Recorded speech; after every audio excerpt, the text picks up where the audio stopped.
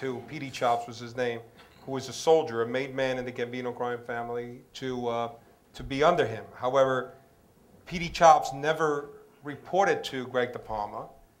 He claimed he was constantly being watched by the cops. He was under investigation. He's doing this. But meanwhile, he ran $1 million bookmaking operation in the Bronx. So, of course, making all that money, Greg DePalma wasn't getting any, and that angered him very much.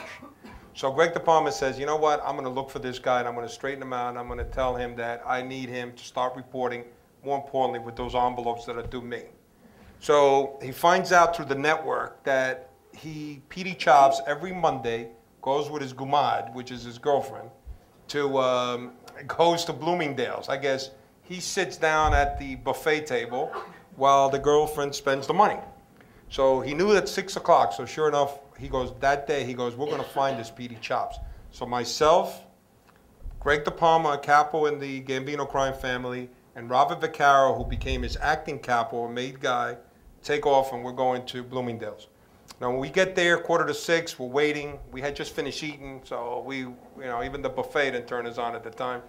So we're sitting there, 6 o'clock goes. Then 6:15, we said, all right, this guy's not showing up. So I guess the intelligence wrong was bad. So as we're walking out of Bloomingdale's, now bear in mind, this is February 21st. This is President's Day in Westchester, in White Plains, New York, Bloomingdale's. So this is now 6 o'clock. So picture, place is pretty crowded. Well, as we're walking out, the three of us, up ahead we see P.D. Chops walking towards Greg, not only with his girlfriend, but with another girl. So right away, he sees Greg. I see his face like kind of shocked. And Greg, he comes over and he kisses Greg on the cheeks because, he's a capo. He doesn't kiss, he gets kissed, So he kisses and then he tells the girls, go powder their nose, go inside. He's got to talk to the guy. Well, Robert Vaccaro and I pulled over to the side and we're watching this exchange. Well, the exchange started getting a little heated. Greg DePalma is telling the guy, I don't care, you got to start reporting. This guy is saying, I can't, I'm being watched. I don't need any trouble and all that. He said, no, you don't understand. You got to start showing up. Now, I want you to meet somebody. He goes, I don't want to meet anybody. You got to meet this guy. He's a friend of ours. A friend of ours is the term to use when you introduce one made guy to another made guy. So he calls Robert Vaccaro over. He says, I told you I don't want to meet this guy. He says, I don't want to meet him. You got to meet this guy. He's the acting skipper now. You're going to be reporting to him. And more importantly, he's friends with the boss because he was friends with Arnold Gutierrez. So he says, I don't care who he knows. And of course, he's using all kinds of expletives. I don't care who he knows, what he knows. I ain't meeting him. Get lost. Well, he's mouthing off to the guy. Now, Robert Vaccaro had a hair trigger temper. He looks over and he sees these Costa Boda candlestick holder, which I don't know if anybody's familiar with it. It's like a solid candlestick that weighs like a dumbbell. I mean, literally weighs like 5 or 10 pounds, right? He's telling the guy, shut your mouth. He says, you be quiet. And Greg's jumping on. He goes, you shut up. All of a sudden, he grabs the guy, goes, oh, you're a tough guy, huh? He grabs his Costa Boda, hits this guy, cracks him over the head. And literally, you heard like a melon pop. Like a melon drops on the ground, you hear pop. And then blood's gushing. This guy just, goes right down. He's on the wall. He's bleeding all over the place. He goes to hit him again. I grab the candle holder from him. I says, come on, Robbie, let's get out of here. We're going to take a pinch. You crazy? Come on, leave this guy. He's a punk. Let's go. Oh, no, the hell with it. Go ahead, tough guy. Get up, tough guy. Meanwhile, the guy, just got the canaries going around his head. He don't know what's going on. So all of a sudden, we're getting ready to leave, and the guy comes up, and he goes, what did you do that for? He's bleeding, and what did you do that for? I didn't do anything wrong. He says, hey, yeah, you were mouthing off. You got a big mouth, Greg tells him. He says, and then the guy goes, and you, what did you hit me to Robert? Robert goes, yeah, hit you, and he grabs a knife. Now he's going to stab him. I'm thinking he's going to stab him in the eye or he's going to stab him in the heart. So then I said, threw the knife down. I said, come here, Rob, let's get out of here. So we go down the escalator. P.D. Chops stumbling, coming over to us saying, oh, what did you hit me? I didn't do nothing, And all of a sudden, he moves me around, bleeds all over my coat, He spins me around because he was a little guy. He spins me around. Next thing you know, he's down. Robert says, stay away from me. He hits him, knocks him out. The guy falls on the step as he's going down the escalator, right? And I'm sitting there and I'm going, I can't believe this has happened. And sure enough, the security's all out now, waiting for us. So Greg DePalma doesn't miss a lick. He says, he turns around and he goes, hey, that guy just fell down the steps. He's going to sue you guys. you know?